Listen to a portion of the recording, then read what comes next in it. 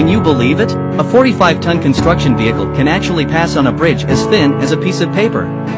Scenes from such sci-fi blockbusters actually happen in China. It is the Dadong River Iron Cable Bridge located in Wulong, Chongqing. The total length of the bridge is 245 meters, width 3.8 m. The vertical distance of the bridge deck from the valley floor is up to 300 meters. What's more, it has no piers. There are no cable-stayed cables. Only 4 sets of ropes provide horizontal pulling. It can carry a 45-ton truck. Look out from afar, only to see it hanging in the air. The bridge deck is as thin as a piece of paper.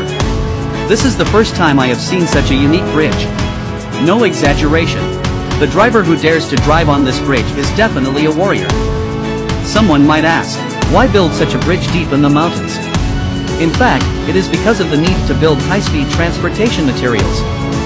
Since the existence of this chain bridge, the transport distance of the construction vehicle is greatly reduced. Shortened construction period. It has to be said that China's infrastructure madness really deserves its reputation. Such a stunning bridge. Do you dare to go up and take a walk in front of the screen? Follow me, take you all over the world.